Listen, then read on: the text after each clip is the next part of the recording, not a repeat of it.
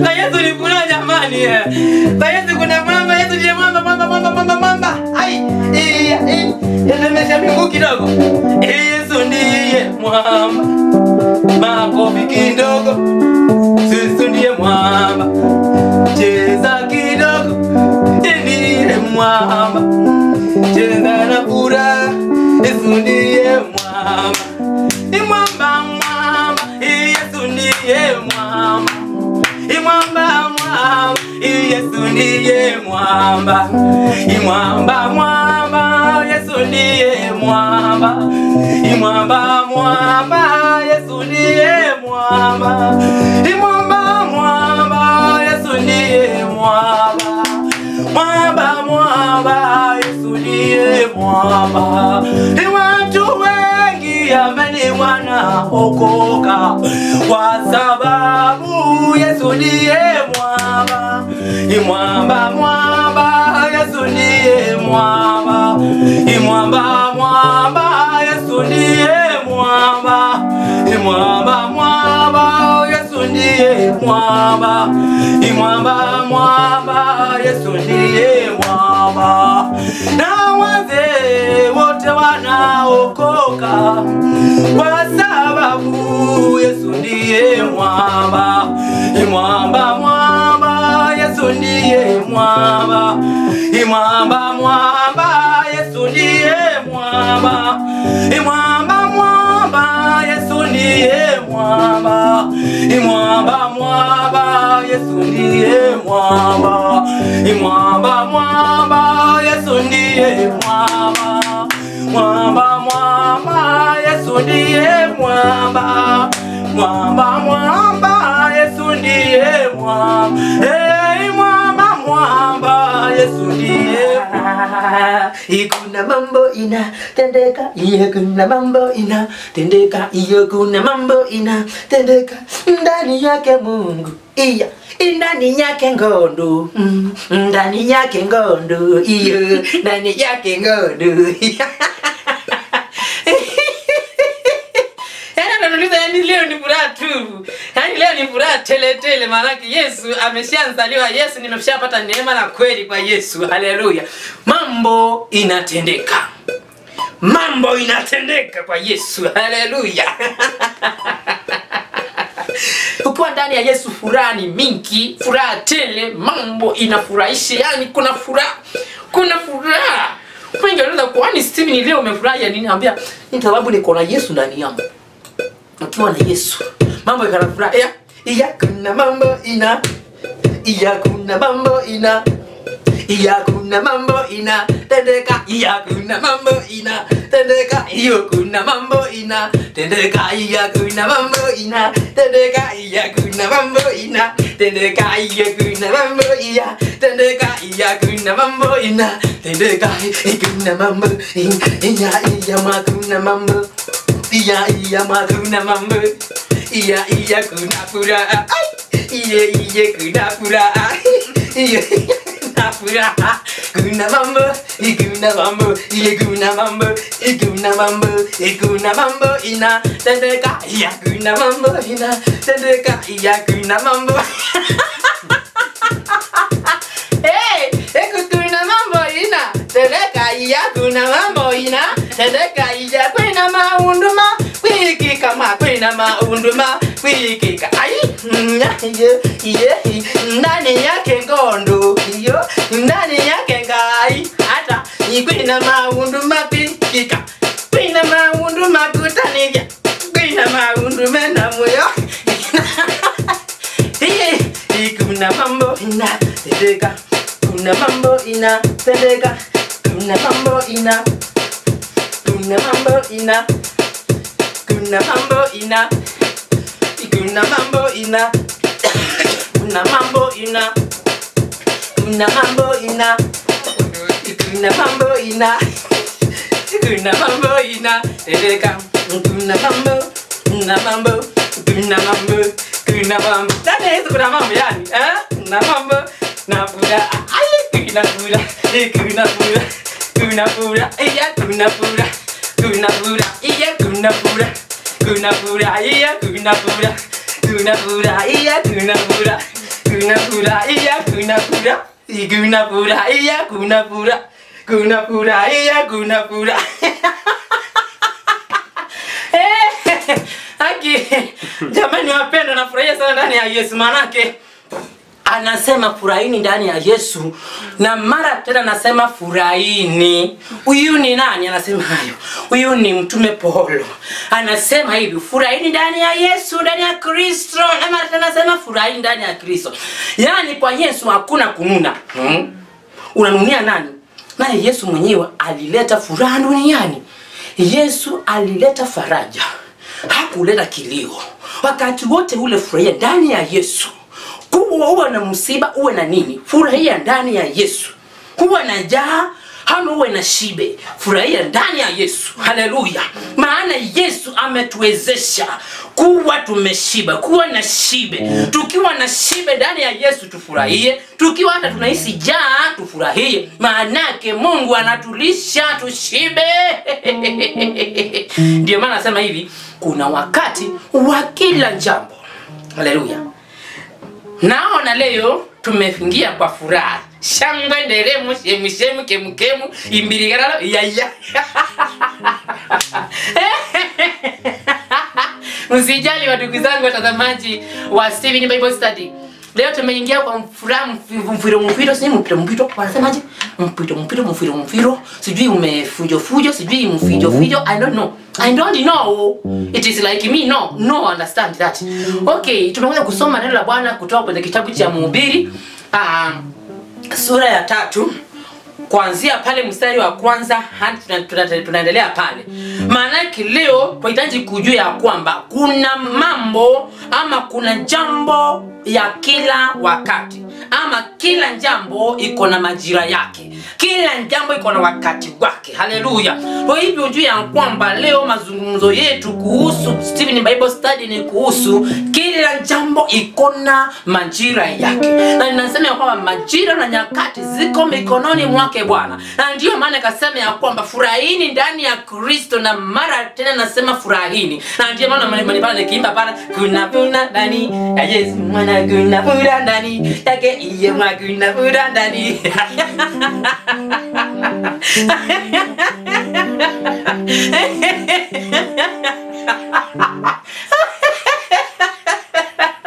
Hey, haleluya. Yani nafurahia. Unajua ya kwamba wakati nacheka, yani unaongeza siku zinaongezeka, utazeeka, utabaki kani hata kuwa ndotico because furaha iko ndani yako. Haleluya. Lakini kila wakati ukinuna unajua kwamba utazeeka, uso wako utajikuja. Utakuwa na una kaa ndani ya Yesu kwa na furaha. Haleluya. Kabla tuende pale namba tukaenda kuomba. Yani nimeingia tu na maneno kuingia tu maneno tu kufuraha. Atunjaomba. Hata tuombe tuingie ndani kabisa katika neno. Haleluya. Baba mbingu na hiji. Mungu usiye humbwa na yeyote. Mungu mwenye kumiliki dunia na mbinguni. Mungu tawala katika dunia yetu. Unatawala maisha yetu mwetu. Unatawala kila sehemu zote za maisha yetu, mfalme wa falme. Pokea sifa na utukufu ukiwa izini pako pa enzi Jehova. Ninakushukuru ni kwa ajili ya muda huu, mfalme wa falme. Kipindi hiki Steven Bible Study tumekuja mara tena Mungu kunena neno lako takatifu, ambapo leo tunazungumzia kwamba kila jambo liko na majira na nyakati wake. Maana ni wewe Mungu unaanzisha nyakati na unayemalizia na majira. Wewe ndiye Mungu mwenye kumiliki kila nyakati na majira yote. Baba mfalme wa falme, wakati huu na upende kwa neno mwako endapo kuanza kunena neno lako mtakatifu, Jehova Shimona wa Mungu. Roho Mtakatifu wako atuongoze, atunemishe, anene nasi mfalme wa falme, atuongoze hadi tamati. Tukiona tamati ya kila jambo, sifa na utukufu ni kwako. Mungu bariki watazamaji hawa wote. Bariki kila mmoja atakaye kwenda kutazama Mungu wangu video hii, Jehova Shimona mwana wa Mungu. Katika neno ili Mungu wangu likamuhimiza, likamuinue, likamjenge mara tena. Akawe Mungu wangu na uwishi wa moyo wake. Akawe tena uwishi wa maisha yake, mfalme wa falme. Mungu wangu unapolipua, Mungu wangu mlipuzie maisha yake, Mungu wangu Jehova Shimona wa Mungu. Muangazie Jehova mfalme wa falme, mtawale Mungu wangu, muinue kiwango kingine mtakatifu katika maisha yake yote. Yote kana mahitaji mfalme wa falme, shuko kutana mahitaji yake Mungu wangu. Kutana mahitaji yake Mungu, unamnemishe na umjezie Mungu kapu chake mfalme wa falme. Baba yangu kapu chonga chake Mungu isikauke wakati kama huu Mungu Mungu wangu muonekanie Jehova Jireh. Mungu wangu semezana na maisha yake, semezana na familia yake, semezana na huduma yake Jehova Shimano wa Mungu. Wengi wanatazama wangu kukuona Mungu wangu ukitembea na wao katika kazi zao zote Mungu wangu, katika maisha yao Mungu wangu wote. Mungu wangu waremishe wote, tembea na wao Jehova. Jidhihirishe maishani mwao kana kwamba wewe ndiye Mungu unayetembea, Mungu unayetamalaki mioyoni mwetu, tamalaki hata kwao, tamalaki hata nyumbani mwao, tamalaki hata Mungu wangu makilini zao Jehova Jireh mwana wa Mungu. Tembea Yesu, tembea uonekane, tamalaki kila mahali pote Mungu kwetu. Oh, maana wewe kwetu ndiye Mungu, wewe ndiye Alfa na Omega Mungu wangu. Katika Bible study Mungu wangu nipane kwako Mungu, kipindi hiki Mungu na Mungu wangu na channel hii Mungu, tembea nayo hadi mwisho mfalme wa falme. Onekana ukitenda, onekana ukiangaza Mungu wangu, onekana ukienda makuu Jehova Jireh Mungu wangu katika channel hii Mungu, ikaleta manufaa na mafanikio kwa watu wote wanaokutazama na hata mimi wale wafalme mtakatifu Jehova Mungu. Yani katika jina la Yesu Kristo tunaomba na kuamini. Amen. Asante mtazamaji wa Stephen's Bible Study. Leo hii tukasema ya kwamba tunazungumzia kuhusu kila jambo iko na majira yake. Tunaenda kusoma katika Mhubiri wa sura ya 3 kuanzia mstari wa 1 hadi pale wa chini. Na tusome, kwa kila jambo kuna majira yake na wakati wa kila kusudi chini ya mbingu. Haleluya. Wakati wa kuzaliwa na wakati wa kufa. Kwa hivyo Mhubiri ambaye ni mwana wake Daudi hapa anasema ya kwamba katika dunia tunayoishi, katika maisha tunayoishi, mpendwa mtazamaji wa Stephen's Bible Study, kila jambo iko na wakati wake, kila jambo iko na majira yake, na majira na nyakati hizi zote ziko mikononi mwake Bwana. Anasema hivi, kuna wakati wa kuzaliwa na kuna wakati wa kufa. Njoo ya kwamba hivi, wakati mtoto anapozaliwa, kuzaliwa tunasema ya kwamba Waswahili wanasema kwa kuzaliwa ni bahati, lakini kufa ni lazima. Kwa hivyo tunaambiwa kwamba kuna wakati wa kuzaliwa lazima uwepo, na wakati pia ule wa kufa wewe mtu aliyezaliwa ufikie. Kuna wakati wa kila jambo, wakati wa kufurahia, wakati wa kucheka. Kuna wakati, kwa mfano wakati wa kuzaliwa kwa mtoto kuna furaha, kuna shangwe na nderemo. Kuna wakati wa kina mama wale wanakuja, wale majirani wanakuja kufurahia yule mtoto anayezaliwa, wanamuita majina, wanafanya sherehe, wanacheza ngoma, wanacheza vinanda, wanacheza zeze, wakifurahikia yule mtoto kuzaliwa kwake ama ujio ule mtoto. Huo ni wakati wa furaha wa kusherehekea yule mtoto kuzaliwa kwake. Je, na wakati wa kifo cha mtoto ule, majira inabadilika, nyakati zinabadilika, na mazingira inabadilika ya wakati ule. Kama ni wakati wa kifo, ni kilio, kuomboleza, kwikwi nyingi zinaonekana, zinatanda pale. Kwa hiyo tunaambiwa kwamba na huyu Mhubiri mtoto wake Suleiman anasema kwamba kuna wakati wa kila jambo. Na jambo akamwambia tena hapa, wakati wa kupanda na wakati wa kung'oa yaliyopandwa. Haleluya. Kuna wakati wa kupanda, yani kuna ndio waza Mhubiri sasa pale mtoto wake Suleiman anasema ya kwamba kuna wakati wa kila jambo. Na ndio mpendwa mtazamaji wa Stephen's Bible Study, ningependa tunjue nyakati hizi, na wakati wote ule tunjue kuzienenda, tujue kutembea katika nyakati zile, tujue kukaa katika nyakati zile, tujue kuishi kwa nyakati zile. Haleluya. Na ndipo maana akasema ya kwamba kuna wakati wa kupanda na wakati wa kung'oa yale yaliyopandwa. Angalia mpanzi pale, mkulima anapotayarisha nganda lake, anapotayarisha shamba lake, anatia bidii kupanda, anapanda vizuri, mimea miche yake yote inamea, inapochipuka anapalilia, inaendelea, na inapokuwa zaidi ya kwamba ina wakati wa kufunwa. Haleluya. Inafika sasa ni wakati wa kufunwa, anaanza kung'oa. Kama ni marangwe, anang'oa moja, anang'oa ya pili, yote anakusanya yote pamoja, andi anaenda kuweka galani mwake. Unakuja kuelewa Mhubiri alikuwa anamaanisha nini akisema kuna wakati na majira ya kila jambo. Haleluya. Huyo ni Mhubiri 3. Anasema hivi tena, kuna wakati wa kuua. Haleluya. Kuna wakati wa kuua na wakati wa kupoza. Yani wakati wa kuua kitu kilicho hai na wakati wa kukiacha kipoze ama kipoze ama yani kiishe tu. Maneki tunajua kwamba yeyote chochote kilicho na mwili kinabeba uhai wa Bwana. Wakati wa uhai wa Mungu unapotoweka, mwili huu ni mafumbi, na kabla mwili huu urudi mafumbini, lazima urudi mafumbini kwake ulipotoka, lazima uoze. Haleluya. Ndio ya kwamba kuna kuua huo mwili, kumaliza kutoa kile kilicho ndani yake. Baada ya kutoa kile kilicho ndani yake, uhai huu siwe naongea nao unaenda kwa mwenyewe, alafu mwili wote unabaki pale unapooza. Huo ni wakati wa hicho kitu kuoza. Haleluya. Na kuna wakati wa hicho kitu wakati kilikuwa uhai. Tuendelee pale. Anamaanisha nini tena? Wakati wa kubomoa na wakati wa kujenga. Kuna wakati wa kubomoa.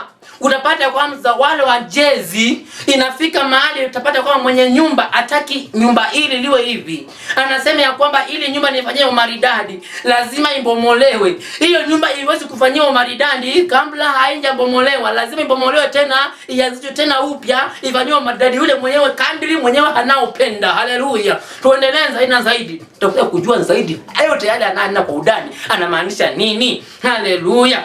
Wakati wa kulia na wakati wa kucheka. Yani kuna wakati wa kulia mpendwa, wakati ule hauna furaha, wakati ule hakuna matumaini ya jambo fulani, wakati ule hakuna mtu ambaye anakuliza, wakati ule wakati mgumu sana, wakati ule ni kipindi kigumu sana, mitihani wakati ule ni mtihani mgumu sana wa mpendwa wa Mwenyezi Mungu anaofanya katika mtihani ya maisha haya. Lakini kuna kipindi kinafika, ni wakati wa kucheka, ni wakati wa furaha. Haleluya. Wakati wa kulia ni wakati ambapo ni kipindi kigumu sana, maana yake wote wanao karibu na wewe wanakutoroka. Kipindi cha kulia ni kipindi kigumu, mara tena rudia tena, maana walio karibu na wao, walio karibu na wewe, marafiki wako karibu, watu wenu wa kwenu wote wanakutoroka. Unabaki peke yako. Ila kama wewe ni mwombezi na mfuasi wake Yesu, unabaki na Yesu na wewe peke yako. Na ukitaka kujua kama kuna wakati huo na ni wakati mgumu sana, nataka kwanza umwangalie. Kuna watu wanne naangalia katika Biblia, tunaangalia bila kusoma hapa, na waelezea historia yao vizuri sana. Uniambie nyakati zao zilikuwa nyakati zipi? Nyakati ngumu sana wakati ule. Kwanza tunaanza na Yusufu. Yusufu kila mmoja wa kwao alimwacha, alimtenga, alimkana mpaka akauzwa nje ya ungenini. Hala, alipofika kule katika nje ya ungenini, alijua ya kwamba bado ako na baba mahono na bado ako na Mungu, lakini kule bado ungenini walikataliwa na mtu wake Potifa. Kulifanyika nini?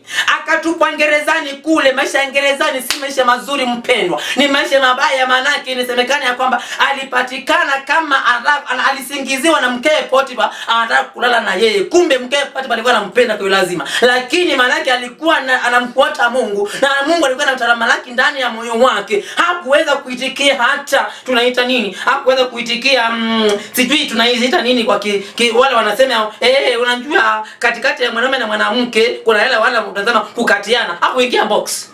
Yes. Joseph hakuingia box, alikata. Ndipo tunaambiwa na Biblia aliacha koti lake na mkewe Potifa akachukua koti lake.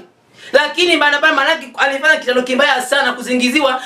Mfalme akasema kwamba basi huyu anatupa gerezani. Gerezani aliteseka mpaka Biblia inasema kwamba ilifika mahali akaona kana kwamba hana Mungu. Hajui huyu Mungu aliyekuwa anabudiwa na Jacob ni Mungu ndani, aonekani tena, lakini bado anamtumainia Mungu. Inasema kwamba alipanda mche kule gerezani mpaka ikakuwa tunakubwa sana.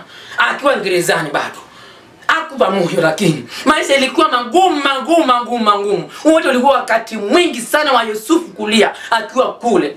Tazama, alianza kulia tangu alipotupwa kwenye ile system ama kwenye ile shimo mrefu. Akina Yuda walisema kwamba tumtupe kwenye shimo, tumuue. Maana yake waliona kama ni mtu alipendwa sana na mama yake, babake.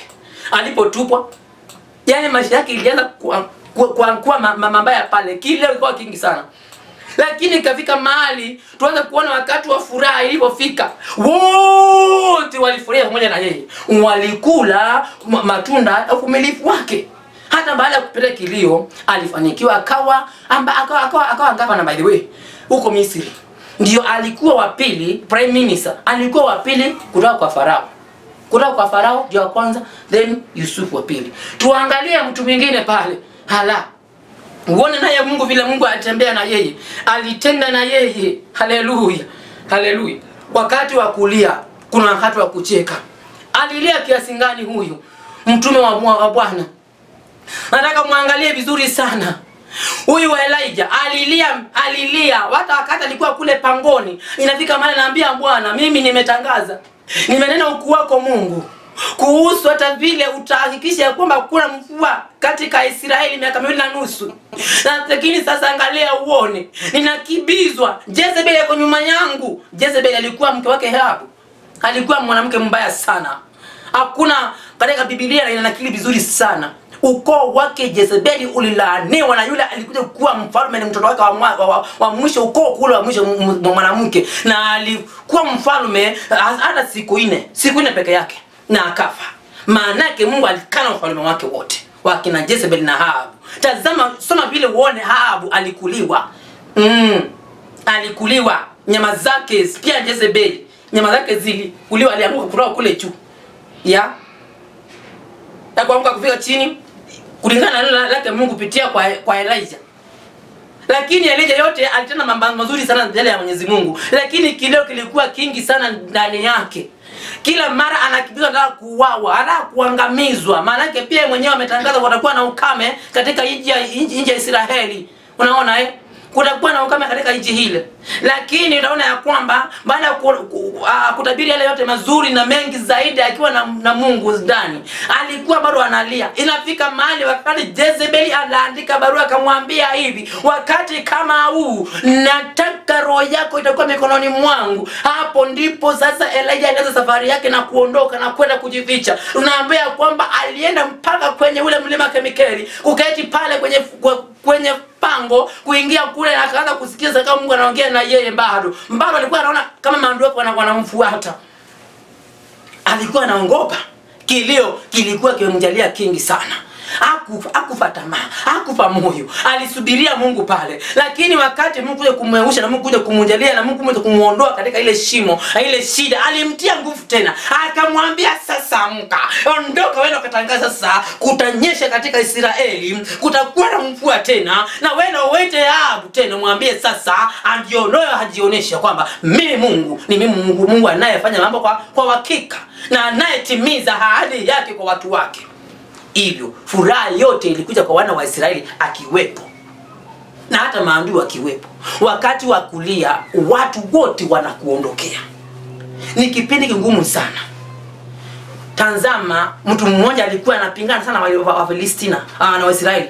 Alikuwa anaitwa nani? Goliath. Ninamcheka sana manake Goliath alikuwa na furaha sana wakati Waisraeli wanauawa.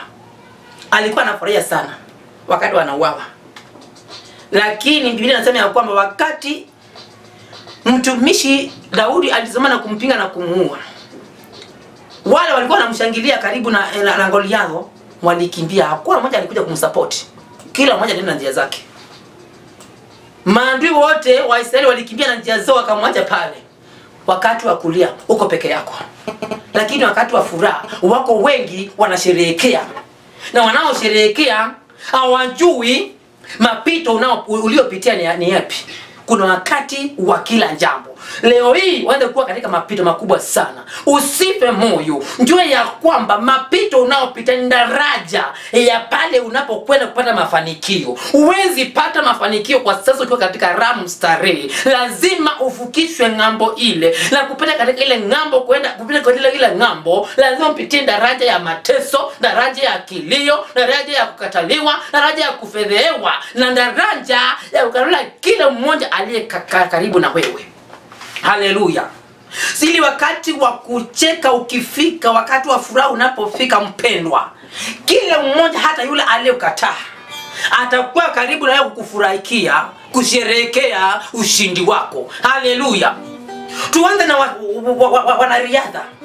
Wanafanya maandalizi ya kwenda kucheza ngambo ama kuchezea kila vile vikombe na kushinda mashindano. Hatujui wanafanya mazoezi wapi. Hatujui wanapita kwenye milima gani.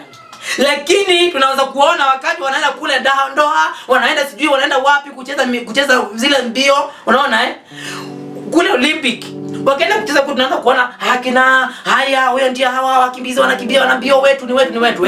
Kama kuna msichana mmoja mimi nampenda zaidi, na tutamuita huyu msichana ambaye tunamuita Malkia wa nyimbo mbio saa hii amepepuka duniani.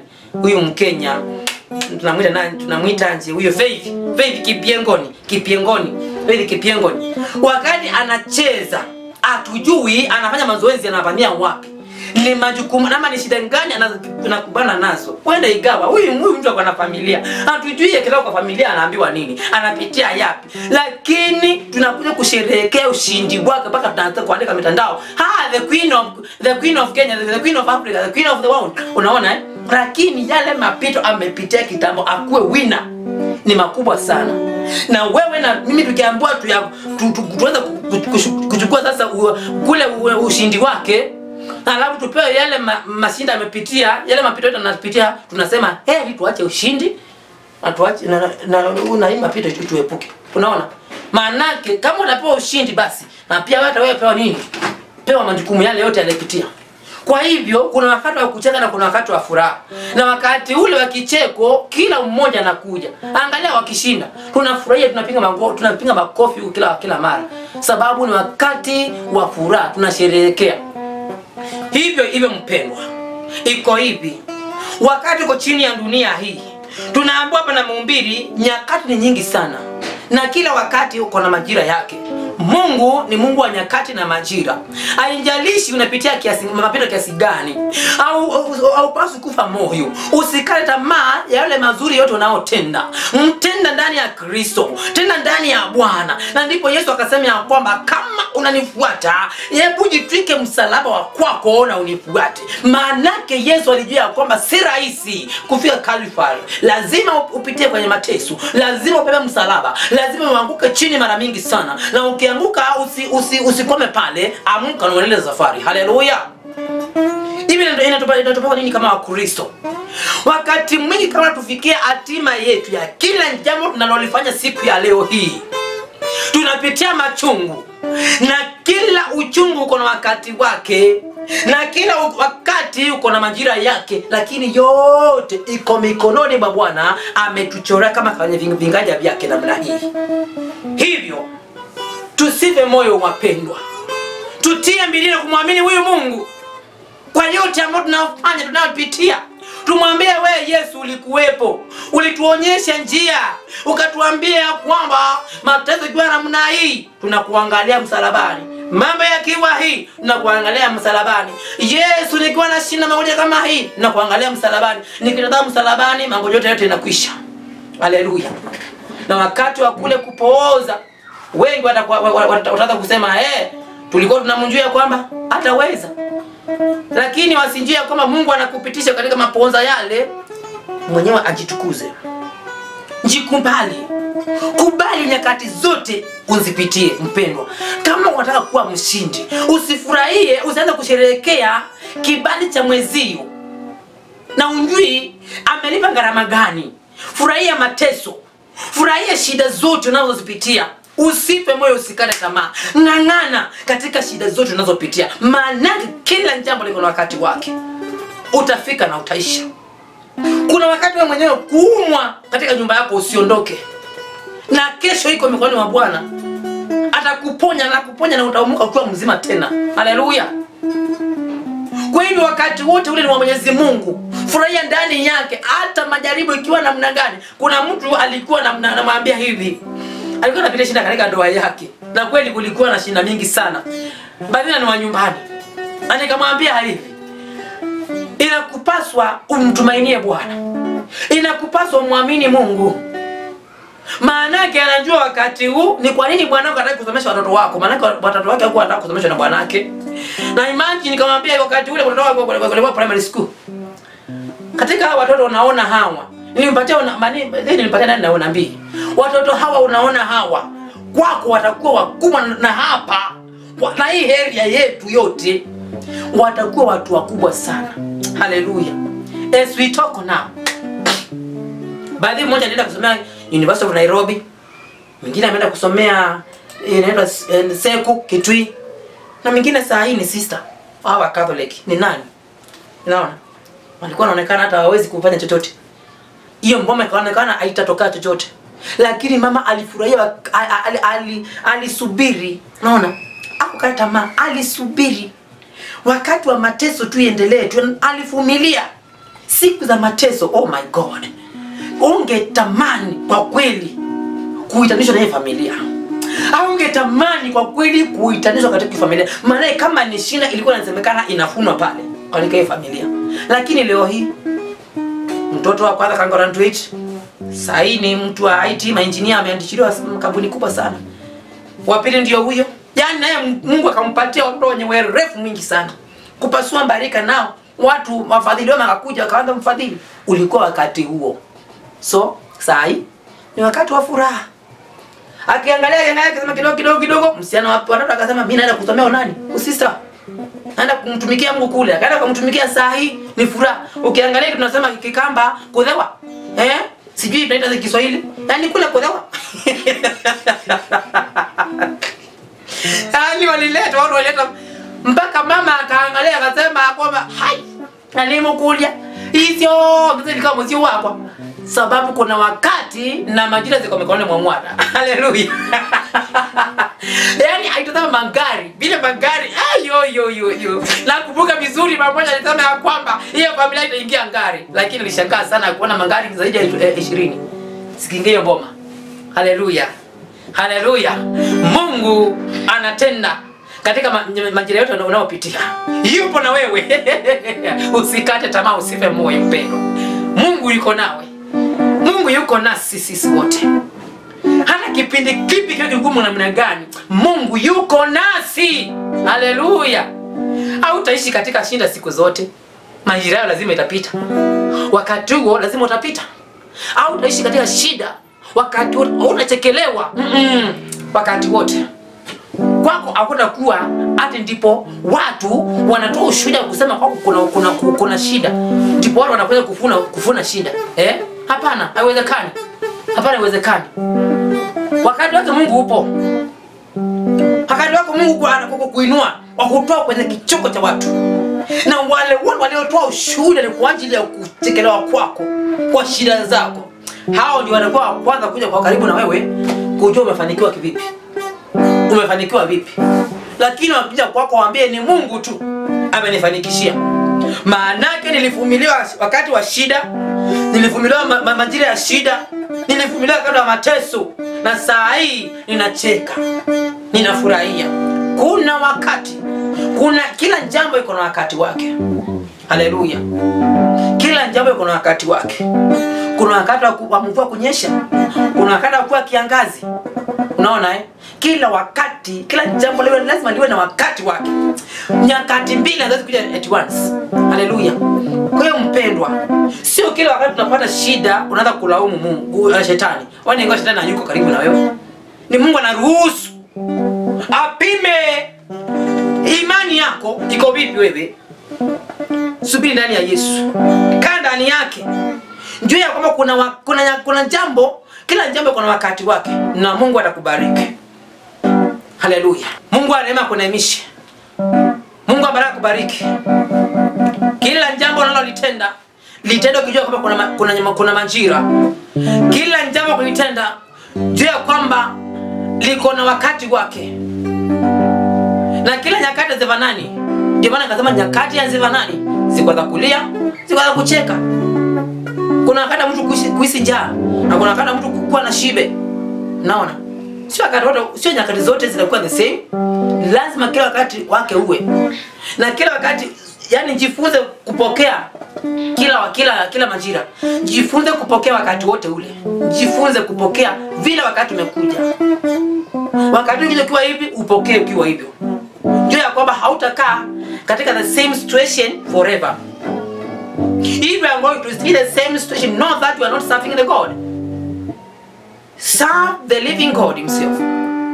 And he will uplift you from the same situation, from roundabout situation to a straight way, and he will make a way for you.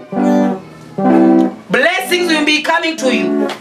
Mataifa na mataifa yanakuja kuulizana. Twende kwa fulani atuelezee atuelezee siri za mafanikio ni gani. Siri ni kukaa ndani ya Yesu, ukijua ya kwamba kila wakati na wakati wake. Mbarikiwa sana. Asante sana. Kawadi.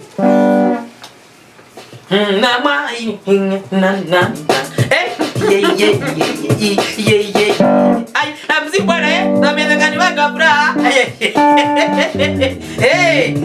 Ngani.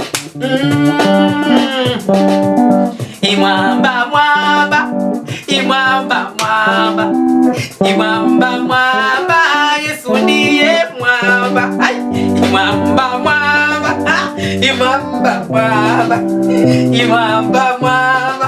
Yesu ndiye mwamba.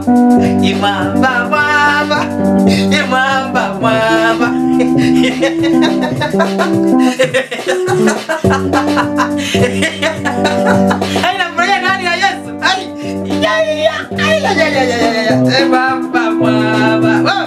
mwamba Yesu ndiye mwamba.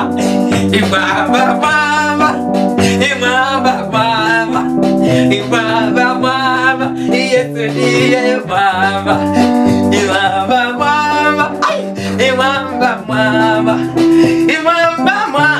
Yesu ndiye mwamba. Teremka kidogo, Yesu ndiye mwamba. Itazi kidogo, Yesu ndiye mwamba. Indazi kidogo, Yesu ndiye mwamba. Na Yesu ni kuna jamani. Na Yesu kuna mwamba, Yesu ndiye mwamba. Ai, nimesha miguu kidogo. Yesu ndiye mwamba.